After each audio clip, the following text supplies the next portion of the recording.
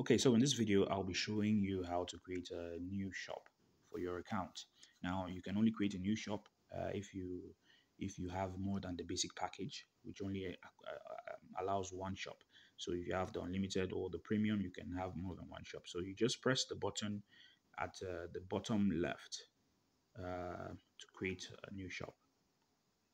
Good. Once you've done that, you can see we already have test shop 1 here. So we just press the plus sign on top, and yes, we can now create another shop.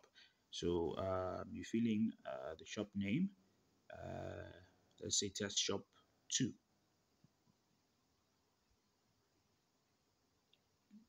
Then obviously you can fill up the rest, the state, the address of the shop, and the rest is actually quite simple.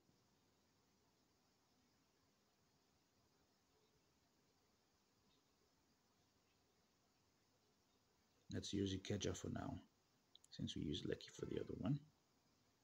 Although you can use the same location for if your outlets are in the same location.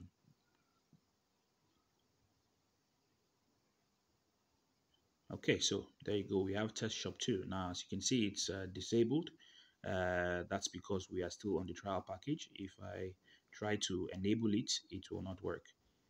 So I have to buy another package that allows me to have more than one shop. So there we go. That's how to create a new shop for your account.